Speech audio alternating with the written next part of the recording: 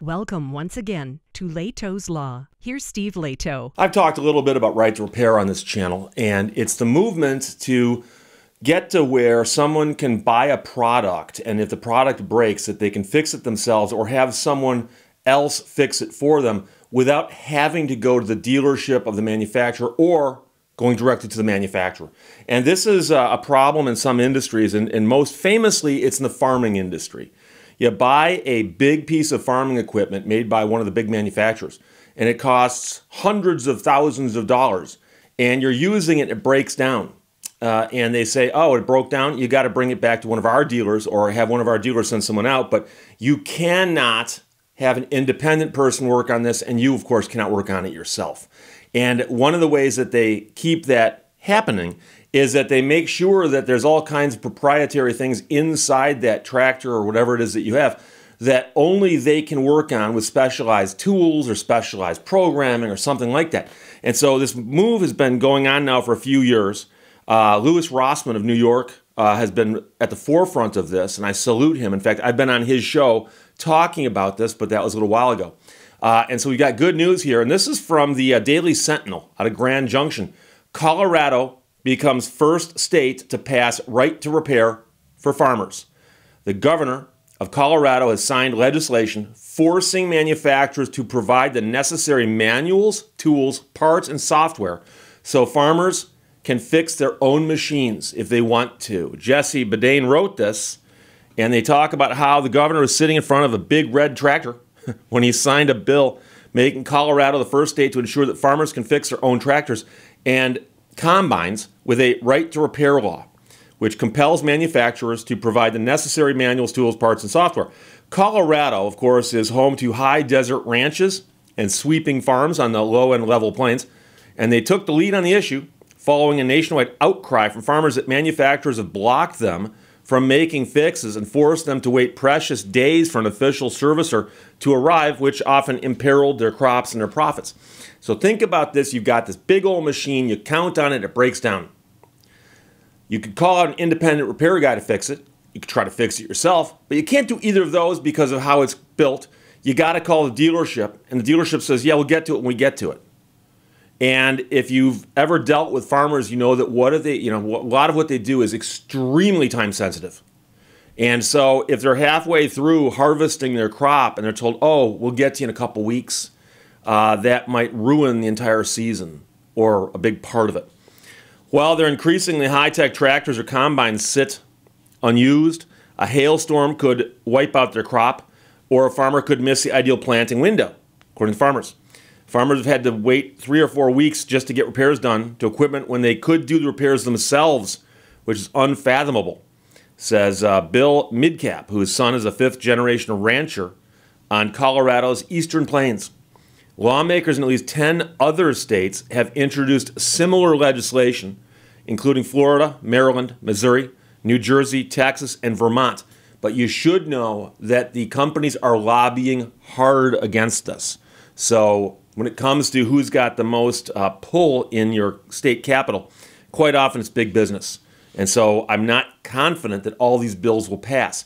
But as we know, when one passes, other states will look to it and go, oh, they did it. Let's see what happens there. So Colorado's taken the lead. Meanwhile, the representative who sponsored the bill and the director of the Rocky Mountain Farmers Union said it's a potential launch pad for other states, and even at the federal level where discussions about similar legislation are already underway. The legislation advanced through long committee hearings, having been propelled forward mostly by legislators who back this, and they did get people from both sides of the aisle to co-sponsor the bill. The proposal did leave some lawmakers stuck between their farming constituents, pleading for the ability to do this, and the manufacturers who are vehemently opposed. Manufacturers and dealerships raised concerns that providing tools and information to farmers would allow equipment owners to illegally crank up the horsepower and bypass emission controls, putting operator safety and the environment at risk. So they're saying that if we let them repair their own machines, they'll obviously hot rod them and break the law. Well, it's not your job to enforce that law, is it? That's kind of like saying, well, we sell you a car with a catalytic converter on it, but we won't let you touch the exhaust because you might try to remove that catalytic converter. Huh? Opponents also worried that compelling companies to share some detailed information could expose proprietary information.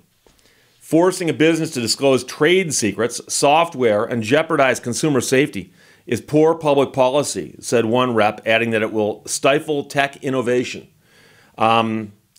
Manufacturer John Deere did not immediately respond to a request for comment, but they're often one of the companies people point to as opposing this concept.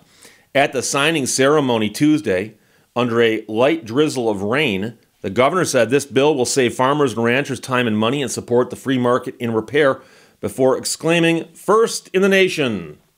Behind the governor and arrayed farmers and lawmakers sat a red Steiger 370 tractor owned by a farmer named Danny Wood. Wood's tractor has flown an American flag reading "Farmers First," and it is one of two of his machines that broke down, requiring long waits before servicers arrived to enter a few lines of computer code or to make a fix that he could have done himself if he'd been allowed to do so without voiding the warranty or something. Meanwhile, people climbed inside the tractor for a photo op. The bill's proponents acknowledged that the legislation could make it easier for operators to modify horsepower and emissions controls, but they argued that farmers are already able to tinker with the machines. And of course, if they were to break the law, it would still be illegal. No one is saying that you're allowed to modify it in a legal fashion. The law falls into the broader right to repair campaign, which has picked up steam across the country. It applies to a wide range of products, from iPhones to hospital ventilators. Independent mechanics and car owners have access to tools and parts because of a 2014 Memorandum of Understanding signed by the automotive industry. And as you can imagine, your car, if it's relatively recent, has got all kinds of black boxes and computers and control modules underneath the hood. And the manufacturers at one point in time said, "Oh, all that's proprietary. You're not allowed to touch that stuff. You can't read that stuff if you buy one of them onboard diagnostic. No, you can't use that. No, that's for us. You'd never be able to understand that." Meanwhile, the president has directed the Federal Trade Commission to beef up its right to repair enforcement. And when I was on Louis Rossman's show talking about this, I pointed out that the spirit of right to repair has been on the books for quite some time in the Magnuson-Moss Warranty Act.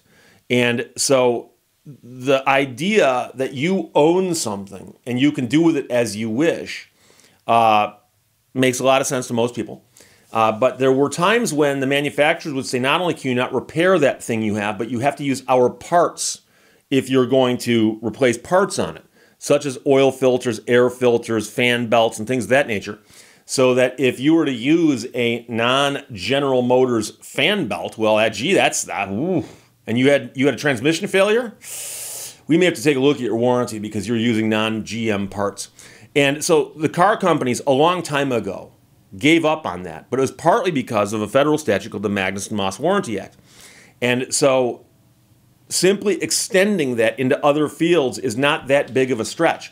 It's been a huge lobbying effort by the big tractor manufacturers to keep this from happening for farmers. But this gets you down to the other things such as, iPhones or iPads. And so, for instance, I have, as many of you know, sitting on the desk right here, I have an iPad that I use during the show as a stopwatch. And if the battery were to go bad in that, which I'm pretty sure it has, it's unclear if I can replace or repair that battery without using an official, Apple vendor to do that.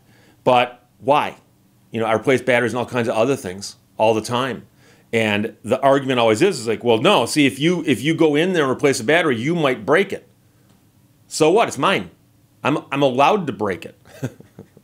One of the things I can do if I own it.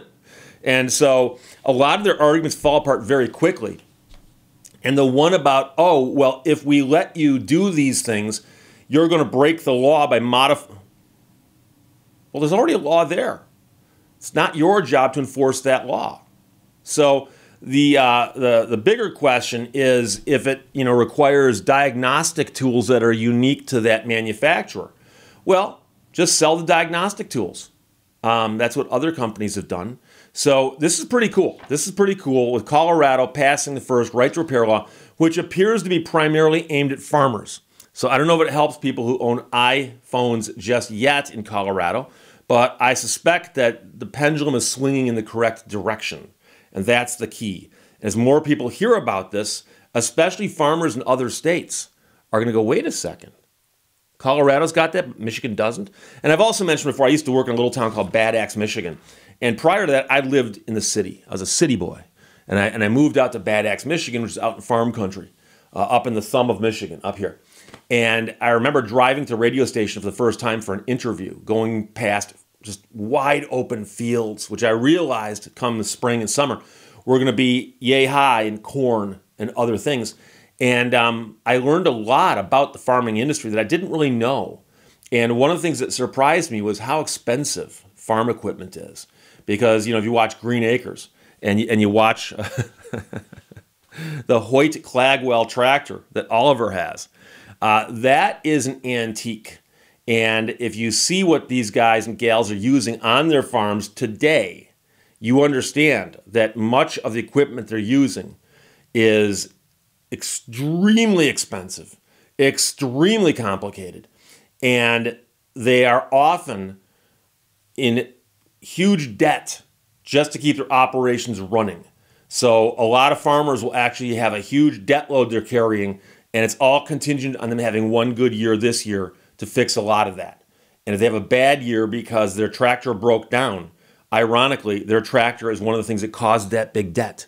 So it's just crazy. And if you don't believe me, next time you're on the edge of a town, your farm country, and you see a tractor dealer, pull in, get out, and walk around like you're looking at cars, but looking at tractors.